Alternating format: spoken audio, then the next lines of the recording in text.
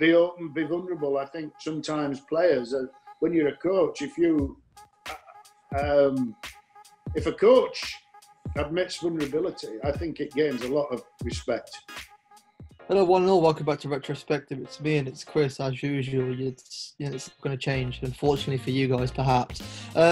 This week we're joined by Kevin Sharp of Worcestershire County Cricket Club. How are you, mate? I'm good, thank you. Looking forward to chatting to you guys.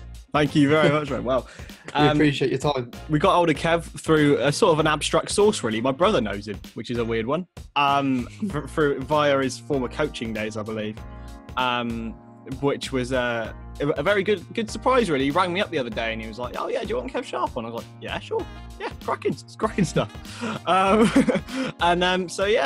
Basically, for those of you who don't know Kev, give us a chat through basically a brief summary of what you do at the moment. Well, my title at the moment is Head of Coach and Player Development at Worcestershire County Cricket Club. It's been a long journey for me from being a professional cricketer a long time ago now, 1976 to 1992 with Yorkshire. My coaching and teaching career began just after that. And, you know, I've gone through the ranks, really. I've coached in primary schools, disabled children, Shropshire Disabled Cricket Association, secondary schools, youth teams, Bradford Leeds University, went back to Yorkshire as a coach, left Yorkshire, set up my own little business with a guy on team building and coaching, and went back to Worcester 7 years ago as batting coach stroke second team coach. I was made head coach in 2018, and subsequently now I've moved into a position of head of coach and player development. Did you get all that? Yeah, that's a lot of stuff to cover, isn't it? Yeah, absolutely. It's a hell of a lot to go through there, but it's so good stuff as always. It means you probably got plenty of stories to give to us, which is what we're after. Yeah, absolutely. So that's basically that's the present right now, Kev. So let's go all the way back to the start for you and where your sort of career kicked off. Was it, when you were a kid, you noticed you wanted to go into the cricket world, or something that you sort of fell into as an adult? No, my father played local club cricket. So, cricket was something on my radar from being a baby, really. Loved football as well. Big Leeds United fan from Leeds. Could be worse. Hoping we're going to get promoted this year. Yeah, well, we shall see. We shall see. But no, it was always cricket and football, and I enjoyed playing both. Probably, by the time I got to 15, I was a better cricketer than a footballer. So it just took its natural course, really. But I always remember going down to the local club in Leeds where my dad played, and always got a pair of pads on that were twice the size as me, really. And so just ball games were always, something I wanted to do. Even at school, I'd always be the first one out in the playground setting up a game of football or a game of cricket. Yeah, so it's something that's pretty much ingrained into your blood almost. Yeah, I say so. I wasn't very good at school. When I say I wasn't very good at school, I preferred the playground to the classroom. So I probably wasn't the best listener in a classroom. And what's interesting about that is most of my listening and learning has come later in life when I've been doing my coach education courses. I went and did an NLP Master Practitioner course a few years ago, which was most helpful in my coaching career. Learning how to use language patterns and communicate in a more positive way, really. Yeah, so coaching is it's quite a big role, obviously, for a lot of sports-related things. There's a lot of facets to it. So what was it that sort of made you become a coach? Because obviously it's something that you take on sort of either, in the latter part of your sporting career, or something you do, after picking up a course almost. So where was it you felt like you wanted to be a coach? It happened by accident, really. at the back end of my playing career with Yorkshire, I was given only a few days' notice that I would be leaving the club. And I was, at the time, in my last year in 1992, I was like second 11 captain. And Yorkshire had traditionally always had a senior player as captain leading the second 11. And I was kind of under the impression that that might continue. However, it didn't. And, you know, I was within a few days towards the end of the season, I was told I didn't have a job anymore. The following week, I was booked on my, what was then the level 3 coaching course. Oh, it was the advanced coaching course at Lillishall at the National Sports Centre in Shropshire. So I went on that course pretty much unemployed with a young family. And it was quite a tough time. And during the course of that week, I was, you know, chatting to a lot of people, and a great sort of support for me over the years has been a guy called Gordon Lord, who ran coach education for ECB level 4 for many years in the sort of early 2000s right up to recent times. And Gordon had been a development officer in Shropshire the year before, and he was moving to Edgbaston to work for the Teston County Cricket Board then, before it became the ECB. And he fixed me up to go and work for Telford and Wrekin Council in Shropshire for initially a 6-month period. And all that was very much, it wasn't just coaching, it was, you know, like I say, I was involved in primary schools, disabled children and secondary schools and clubs. And so my teaching and coaching career began at grassroots level, really. It happened by accident. You know, I know it was in those days, really, you know, so professional cricketers didn't always think about the future. You didn't always sort of have a plan, if you like, of what might happen next after you'd finished playing. And that was certainly the case for me. I was kind of anticipating being second 11 captain for a while longer, and suddenly it wasn't there anymore, and you had to think on your feet and get on with it. And of course, nowadays they've got all the PCA support officers, the welfare officers, sports psychologists who help the guys to prepare for what comes next.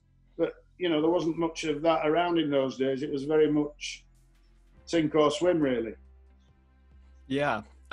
So you've been in the coaching game for a very, very long time.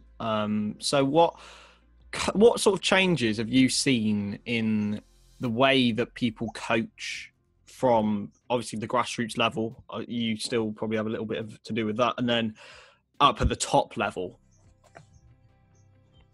Well, it's very different. You know, I mean, I suppose the difference is the way you manage people.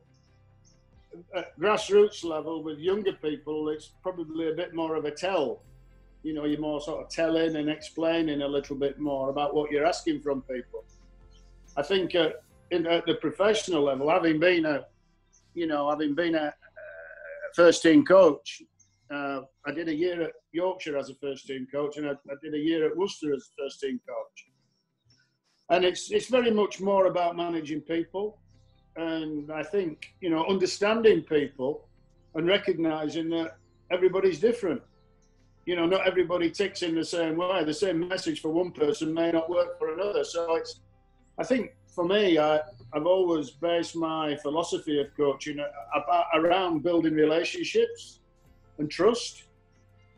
And that takes time. You know, that's not something that can be done overnight, of course. But it's something that can be knocked down overnight if you say or do the wrong thing. So I think that's been my philosophy of coaching, and you know, having good trusting relationships with people, not always easy, particularly at first team coach level, because the hardest thing is selection. You know, you leave players out of the team. It's not easy. But I always kind of tried to make sure that if we were leaving a player out, that they were given an explanation. Whether they liked it or not, they would be given a reason for why they weren't in the team.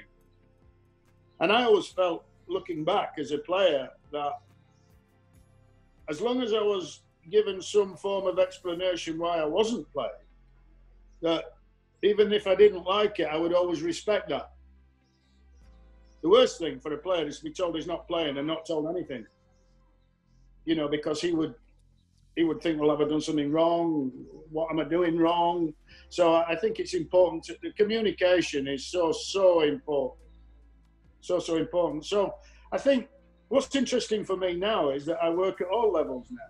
So it's almost like I'm still, as a head of coach and player development, I still coach and support the first 11 at Worcester, as well as and all the professionals. Now it spreads into academy pathways, women's and girls. So I have I have relationships and inputs with coaches at the under 11s, as well as the first team coaches at Worcestershire.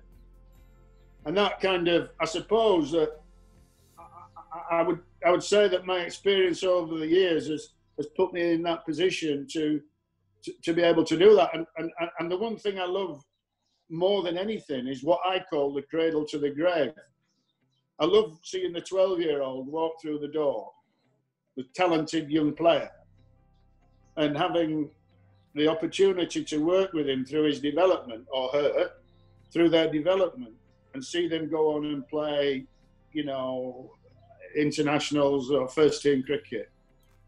One of those, a very close relationship, was Joe Root, obviously the current England captain. I mean, Joe Root walked through the door at Yorkshire as a 12-year-old, and I was lucky enough to be part of his journey all the way through to him playing professional cricket before I left, first team cricket, before I left Yorkshire. And I love those things.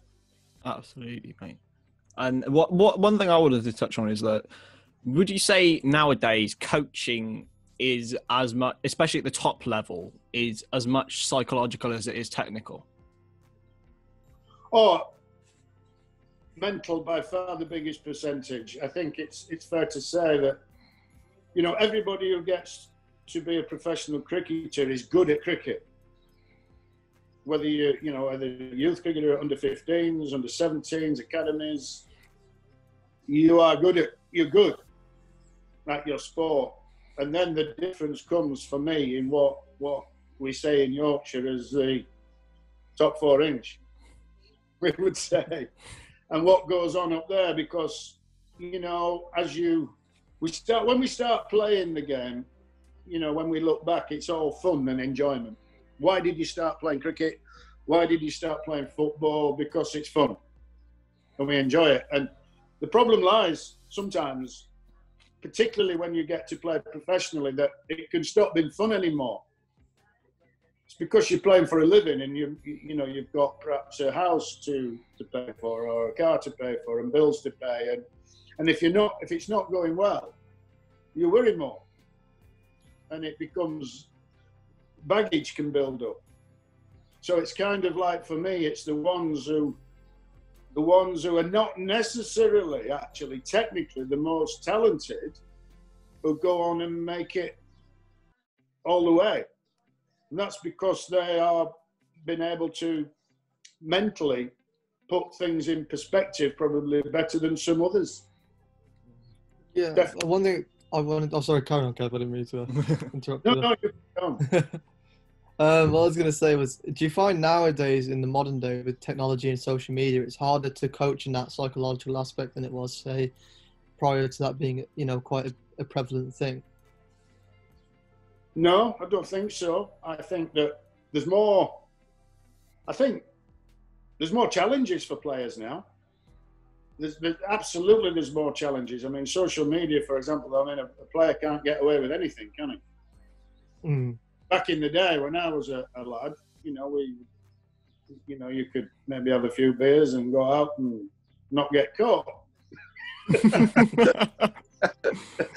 You know what I mean? Yeah. I think nowadays, I'm glad that I played in the era I did. It was very sociable in those days, and the media were often quite close to the players, and there wasn't, you didn't get in trouble like lads do now. a footballer or a big name cricketer goes out now and misbehaves in any shape or form, the whole world can see it. And so it's difficult for them. They have to be on the ball. You have to be aware, really aware of all those sort of things that can happen away from the plane of the game, socially. And so I would say that, probably now that, mental health is not the issue that it used to be. We've got sports psychologists, we've got PCA welfare workers, we've got players openly in all forms of sport, openly talking about, struggling with confidence and self-belief and depression. Mm. And back in the day, I know I suffered from forms of depression over the years, but you never talked about it. It's almost like you would feel as a male in that harsh sporting environment that, you'd feel scared to talk about it. You'd think people would think you were a bit mad or vulnerable, so we shouldn't be playing, or it might affect selection and all those things. But players are more open to that now, and it's not kind of like such an issue anymore. One of the best books I've read from a player is Marcus Justothic. He wrote, his book I just thought it was awesome. It was fantastic. He talked about, he had problems going overseas and playing and being away from home and very complex. And he was one of the first players, I think, to really come out and talk about some of those issues. And I think what he did would have been very helpful for many people. And, of late, people, you see, we've only got to look at social media now or look at the telly, and sports people are talking about mental health. And there's more support for it. So, and, I think it would be fair to say that stress is probably one of the things that keeps people off work more than anything else nowadays. Absolutely, mate.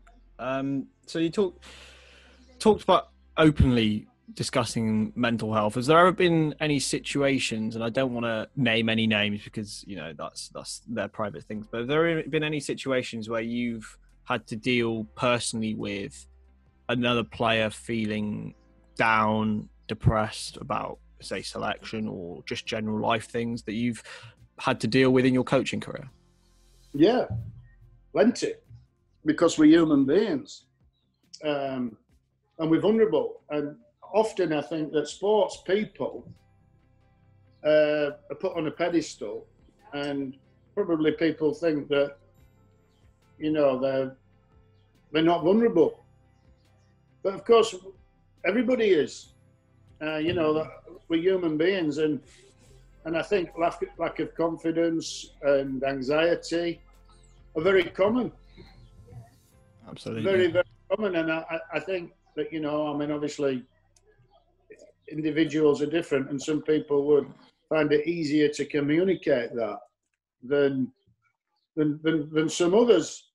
But I think I've been lucky enough, I'd like to say, going back to my philosophy of coaching, and perhaps it's in my nature as well, is that I think I'm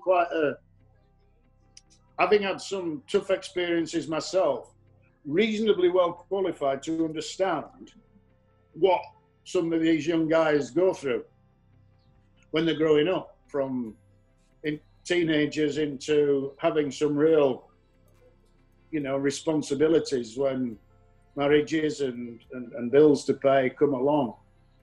So I think that's, for me, I think I've been lucky enough to have had good relationships on the whole with players across my career, and probably I feel as though there's a good number of players have felt comfortable in talking to me about some of their vulnerability. And I think this is an interesting one, because as a coach, I've probably been most uncomfortable when I've been in the head coach position, because you're slightly isolated a little bit then, because you are the man who picks the team with the captain, and you're the man who might have more influence on a player's contract. whether he gets an extension or he doesn't. When I was been in a head coach position, I felt myself a little bit more isolated from the group than I did when I was like second 11 coach and batting coach, because I think I've been always at my best when I've had a foot in both camps, if you like. Yeah. A foot in the players' camp and a foot in the coaches' camp. And that means that what it's meant is that probably, and particularly for first 11, you're not directly involved in selection. So then guys feel as though they can trust you and talk to you and share their feelings. But 9 times out of 10, that would stay between me and the player. I wouldn't share that with the head coach unless I felt it absolutely necessary. And if I did, I'd often tell the player that I'm going to share this because we need to for this reason. So I think, you know, like the position I'm in now actually suits me down to the ground, because I'm actually, I'm almost like a floating person I don't pick the first team now. The captain and the head coach pick the first team.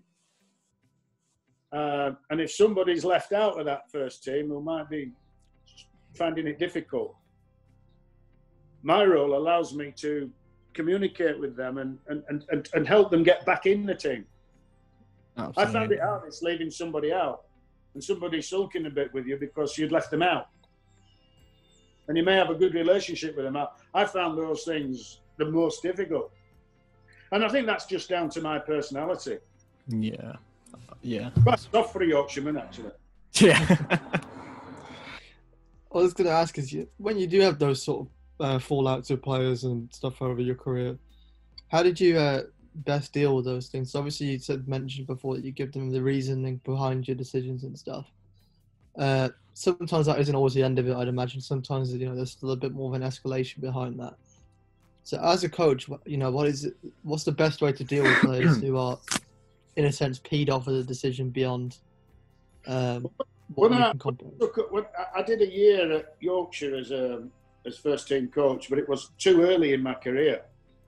I'd only just gone back to the club initially as batting coach, and they released the first team coach just before the start of the season. And I was asked to take on the role, but I'd been out of the game, the first class game, for 8 years. I've been working in Shropshire in development. I've been the Leeds Bradford University coach for 2 years. But to go back into the professional game was great because I went in as batting coach, but within a couple of months, I was asked to take on the first 11. And it was too early, it was too soon. And there was quite a lot of high-profile cricketers in that Yorkshire team at that point. People like Darren Gough, Michael Vaughan, Matthew Hoggard, Ryan Sidebottom, Chris Silverwood, who's now currently England coach, Anthony McGrath, Matthew Wood, Steve Kirby. There was a lot of experience. And I had some difficult times with one or two of those lads because I didn't manage it particularly well, to be honest. And the reason for that, I now know, is I wasn't ready for that at that point. I'd been out the game for 8 years. I was not ready for that position. And I actually told the director of cricket that at that point, and the chairman. And then I was put back into the position where I should have been, and that was as batting coach of the club. And then from there on, at Yorkshire, I was batting coach, second 11 coach, and when I've gone to Worcester, I've done a similar role. But I was in a better place when I was made first team coach, head coach at Worcestershire.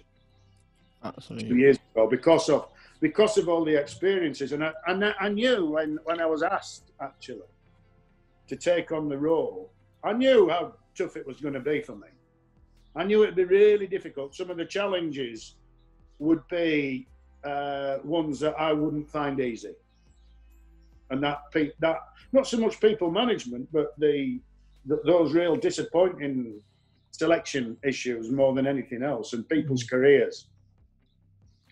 You know, because a bloke might get left out of the team and he thinks that, well, I'm in the last year of my contract. Does that mean, you know, what does that mean?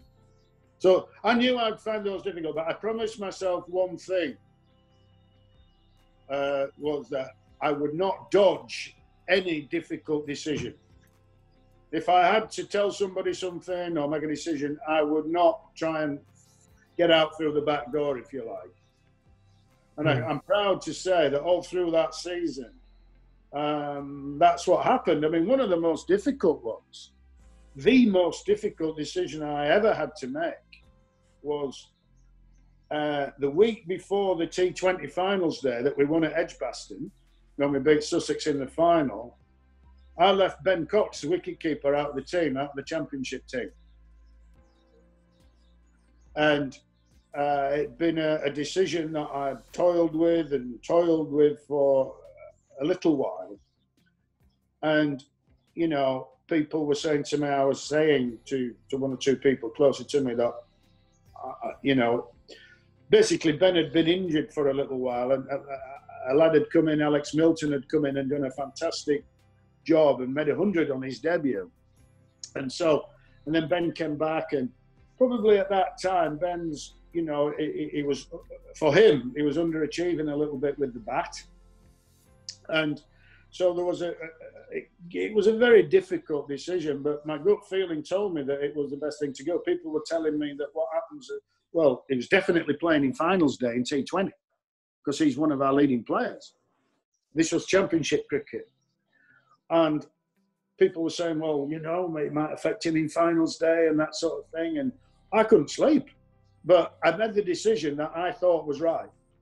And he was left out that week. And he wasn't happy, understandably. He's a professional cricket. You know, he was a very strong player for Worcestershire. But he took it on the chin. He went and practiced properly. He played a second 11 game that week and made 100. And he came back and won man of the match in both days, in both games in finals day. He played brilliantly, and, you know, good for him. It was just a great sort of way of responding and saying, up yours, coach, without saying it. Absolutely. So yeah. Just to finish on that, you know, I think that Ben challenged me very hard on the reasons why, and it was tough. Anyway, it's like I said, I gave him the reasons, and whether he liked it or not, he took it on the chin. And, you know, we're best mates again now. No problem. But for me, those things were really, really tough. And I found myself, you know, and it hasn't happened very often that I'd be laid in bed that week, awake at night, thinking, oh man, I hope it doesn't make a mess of him for next Saturday in finals day. And you know what? It didn't. Because he came back and played brilliantly. Absolutely. Well, there we go. So moving on, you mentioned Worcester, obviously the unbelievable T20 win in 2018. So what was it like working alongside and a guy that I respect a lot, and a lot of people in England just absolutely adore in Moeen Ali? A real leader and a wonderfully talented cricketer. What's it like having him as your captain there? Well, he's a legend. He's a cult figure, isn't he?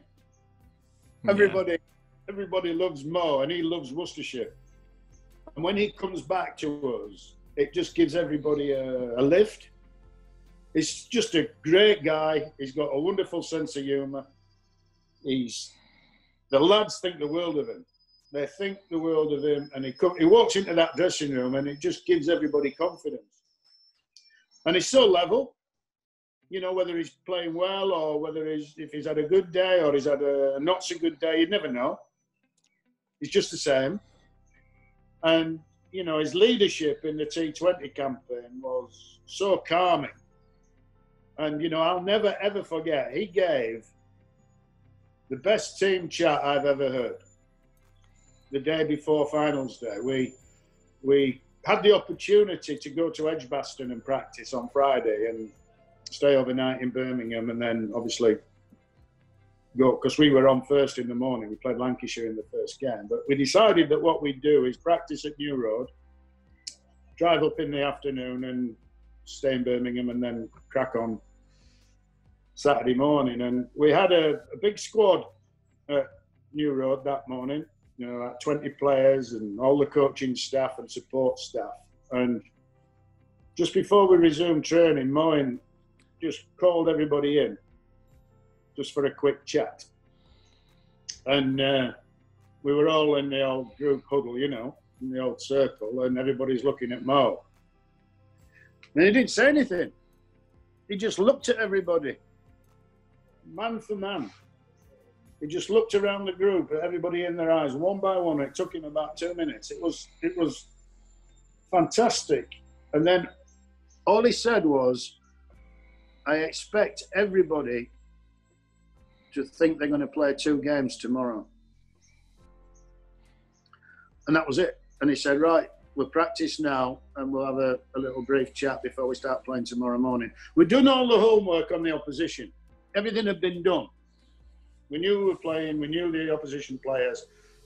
The beauty about the Worcester team now is that we are a very, very good one-day team. You know, we've been to T20 finals twice in 2 years. We've won it. We've lost off the last ball last year, which could have gone either way. We've been in a semi-final and two semis and a quarter-final of the 50-over comp in the last 3 or 4 years. So we're very good at white ball cricket, and everybody knows their role. But just going back to Mo, you know, the way he captained the team and his calmness and composure and his smart tactical thinking is just brilliant. You know, so gifted. I mean, when you look at, I'm just trying to think of one innings in particular, say, then that semi-final at Sussex last year when their wicketkeeper dropped him. It's quite a straightforward catch, or it looked quite a straightforward catch early on. And then Moen went on to make made 100, didn't he? Yeah. And unbelievable. And it was like, wow. It was just like, you know, he's a match winner, isn't he? Yeah, quality player, and someone that doesn't get too carried away. And I think that's something that we try and do, even in whatever we do, is try not to get too carried away with the success, too disparate with the lows. So we usually go quite linear in retrospective. We usually start at the beginning and go to the end. But I think for you, what inspiration did you take from your playing career and bring into your coaching career? Because you played alongside some cracking names. Yeah, well, look, I mean, there were some quite big names in the Yorkshire team. Jeff Boycott probably been the biggest. I mean, I played with Jeff for 10 years, and you know, at one point I lived quite near him, so we used to travel together quite a lot to games. I used to drive his BMW, which I used to love because, you know, that was quite a big thing in them days for a young man to have a BMW. Yeah. But I think, you know, it was a really sort of, you know, there was a guy called John Hampshire, Chris Holt, David Bairstow, obviously. Johnny Start, yeah. Who's sadly not with us anymore. Arnie Sidebottom, he played professional football, Ryan's father. Jeff Cope, he played for England as an off-spinner. Richard Lund, Michael's father. Bill Athy, who went on to play for England. You know, lots of, you know, quite a strong team. Interestingly enough, it was at the era where overseas players had started coming into the other counties, and like in the 60s, Yorkshire and Surrey were like the 2 strongest teams. But once we got to mid-70s and all these overseas players had started coming in, like 2 players per county, they suddenly got stronger. But of course, we had the Yorkshire tradition of Yorkshire born and bred. So we didn't have we didn't have an overseas player until 1992 when Sachin Tendulkar came to Yorkshire as the first overseas player. But you know, you just kind of got on with it. It wasn't a place for the faint-hearted. And I think the one thing that I've taken from it more than anything else is that when I was struggling, mentally struggling, I didn't feel as though I had anybody really to talk to and communicate with. And it was like sink or swim. Get on with it or get out of it. And I can remember thinking when I went into the coaching world is that if I'm working with some players, I don't want them to go through what I've been through. I want to be able to help them pick up some of those pieces and help them put that jigsaw back together a little bit. You know, there were some wonderful days at Yorkshire. We had some great days, but there's bits of it I wouldn't want back again. You know, some of the difficult stuff. You're kind of glad you went through it, because I think going through some pain and concerns and worries actually, in the end, actually make you wiser and stronger. You know, it's kind of like, well, sometimes when you're young, you're going through situations and difficulties for the first time. You've never experienced them before. Where am I? What's this? And that's hard. I know that's very hard through personal experience. And of course, what happens when you get a bit older is that when things crop up or difficulties crop up, you've kind of worn the T-shirt a little bit. Mm. Well, I've been there before. I know how to, perhaps I know how to manage this. You know, so, but I think that's the thing for me more than anything is you can never replace the adrenaline of playing. And, you know, hitting that boundary or making 100, taking that great catch, all those in front of the crowd or on TV. Those, you know, the adrenaline of that, getting ready for a game is like, you know, the anxiety, the excitement, all of the things that go with it. You don't get that to the same degree as a coach. And I think this is why, you know, I know lots of people have struggled when they come out of the game, because you can't replace those things. You know, for me personally, I've taken some great satisfaction of knowing that I've played a small part in lots of players' journey. I mean, one of the, you know, like sometimes people have asked me, what's your greatest moment as a coach? And, you know, there's been, particularly I remember when I first went back to Yorkshire, before I went back as an employee, I was at Leeds Bradford University, and there's a guy called Anthony McGrath who's now the head coach at Essex, who I met and started to get to know before I went back to Yorkshire. Met him by accident really, and he asked me if we could do some work together. So I started doing some work on his batting, and we finished up coming over to see me as often as he could during the course of that season, and we started to do well. And Yorkshire got to the final of the C&G, I think it was, and 50 over competition at the end of the season against Somerset. And Magsy gave me his 4 tickets for the game, and he paid for the rest of his family tickets. And he gave me his 4 tickets. He says, "I just want to say thank you for helping me. And do you want to go to Lord's?" I said, "Yeah." So, you know, my wife and I and 2 friends, we went to Lord's for the weekend. And Magsy, along with Australian Matthew Elliott, won Yorkshire the game. Magsy got 50 odd in the end. And it was a brilliant day. And we were sat with all the Yorkshire members. And within a minute of him getting off the field, having won the game, I got a text from him just to say that, "I just want to say thank you." He says, if it hadn't have been for your support, this wouldn't have happened today. Thanks very much. And moments like that are something you'll never forget. You know, you never forget. I mean, another great moment was when Joe Root was 14 years old. I had a bit of fun with him one day, and I said, "You know, when you're playing for England, you won't forget me, will you? You'll leave me 2 tickets on the gate at Lord's." He said, "Of course I will," as if it was going to happen. as if it was going to happen. And then when he got picked in his first test match, I got a text from him after his first test. So he played in India in his first, but early that summer, he said, "Are you coming to Lords to watch me? We need to fulfill our deal." And I turned him down. I just started at Worcester, and I just started my job there, and I just didn't tie up.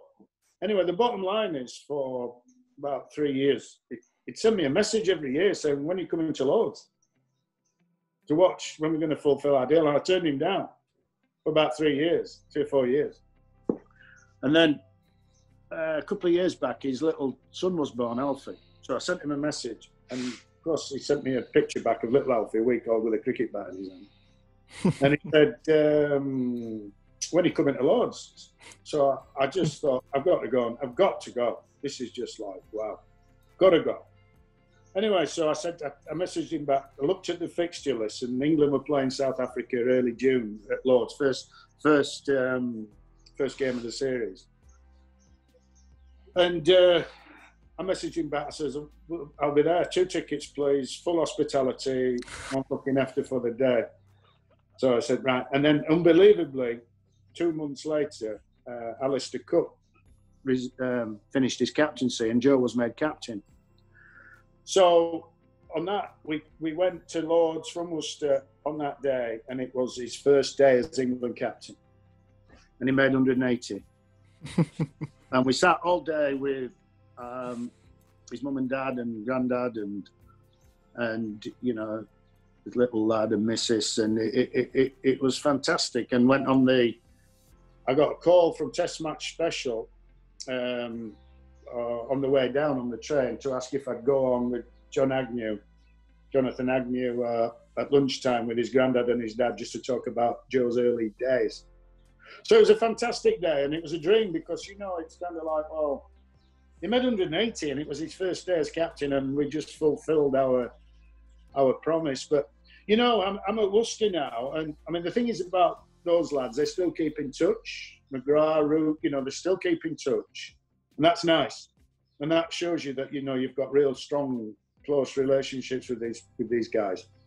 But I've been at Worcester 7 years now, and I've built some fantastic relationships here. And it's wonderful to see guys coming through again at academy, and then seeing them now develop through into first team cricket. And we've got 1 or 2 young players here at Worcester that have got every chance of going all the way. So I've had that experience in another county, and I feel very grateful for that. Because when I left Yorkshire in 2011, I felt it was too early. They restructured the coaching department. I finished up leaving, and I felt as though I'd had my legs cut off, really. I felt as though I got some more to offer, and I wasn't ready to leave the game. But I had to for a couple of years. And then Steve Rhodes rang me one day and asked me if I could come and help out at Worcester. And it started with a couple of days a week. It developed into a 6-month contract. And here I am, live on the edge of Worcester now, 7 years later, and work for a fantastic cricket club. Absolutely, and they're going from strength to strength. The last question from me is, what advice would you give to a younger Kevin Sharp in 1992, just going into coaching? What would your advice be?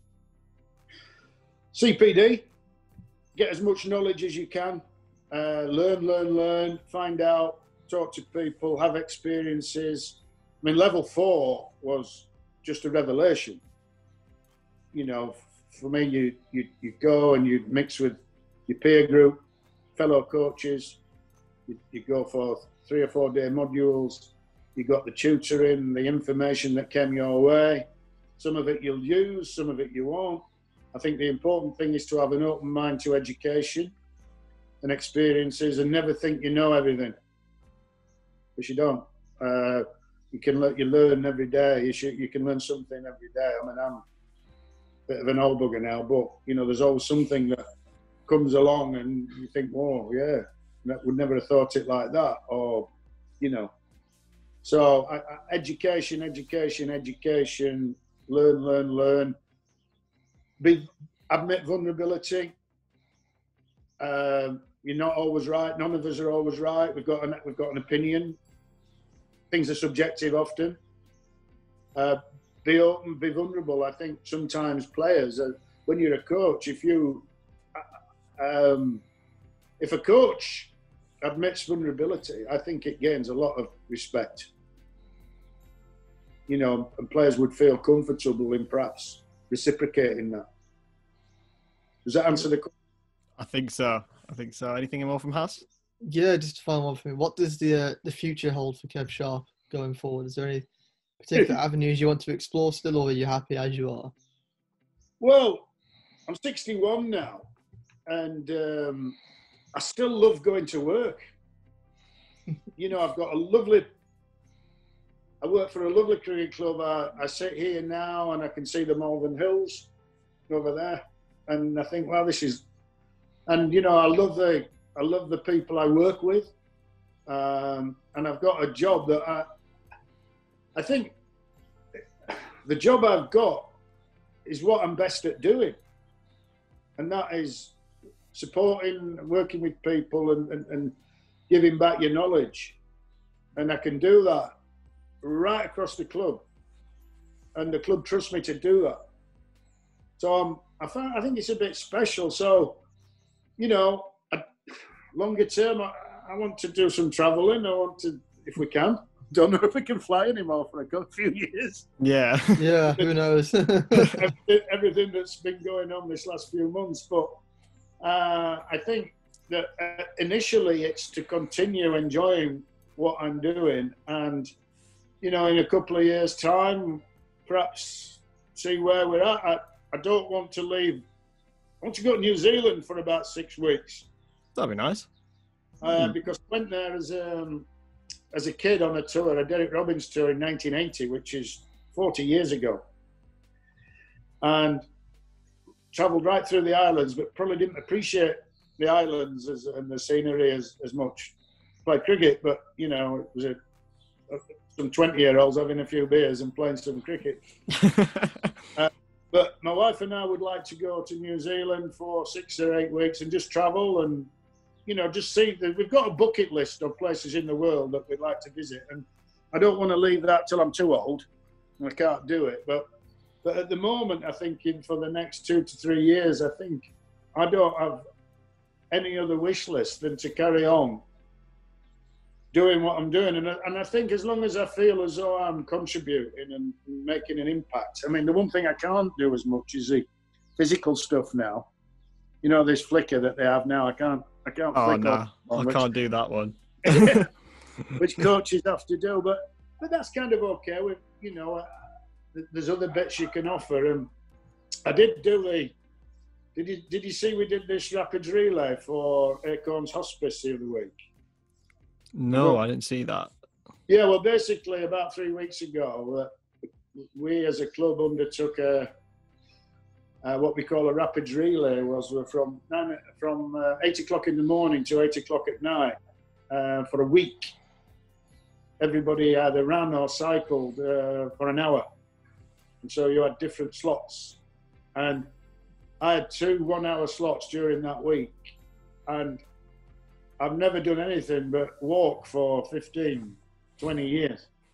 But I managed to jog around for my 2 1-hour slots, and God, it was hard. It was so hard. And however, it's for a good cause. And we made about 15 grand for Acorns Children's Hospice in Worcester. So it was a really good thing to do. Mm. Excellent stuff. Haas can relate to that. He got beaten in a race by his mum the other day. I did, yeah. I got no exercise for 12 weeks, and then I thought, I can get out and run, it's fine. So I went out, because my mum runs regularly and she does dancing and stuff like that, so she's pretty active in that sense. So I thought, well, if she can run, I can run. Off I ventured. About 2 miles in, I was like, I am knackered. Oh, God. Especially if you don't do it. Yeah, no, I've not done any exercise for nearing on 3 months at this stage now. So yeah, it was a bit of a slap in the face, but we move on. There you go. You'll have to get over it. Yeah, I'm going to try it again once my legs have stopped hurting from 2 days ago. Well, there we go. That's a wonderful end to another wonderful episode of Retrospective. Massive thanks to Kev for joining us. Really good to learn. We love learning from new people on this series. We've had a vast, strange variety of people. Yeah, real mix, which is great. Amazing stuff. Anything that you'd like to shout out social media wise, Kev? Or are you all good with that? No, what happens? Does this go out on your YouTube channel? It will do, yeah. It will do, yeah. Oh well, if you put something out, are you putting something out on social media? Yeah. What should we tag you? What's your Twitter or whatever? Sharpie Kev. Sharpie Kev, right? Oh, Everyone go follow. Hey? Everyone go bombard Kev. I quite enjoy Twitter actually. I think I quite like it. I think there's it's good, snippets of information, isn't it? Yeah, cricket Twitter's a lot more healthy than football Twitter is. For sure. So for sure. But yeah, I've just got a new follower. Yeah, well, that'll be me. Fantastic stuff. Anyway, Haas, anything else you'd like to say? The 70% of you that are watching this that aren't subscribed, press the button. It helps us out. Yeah, 70% of you that aren't subscribed, so please subscribe. And that's about it. Thank you very much for watching, and we will see you next time.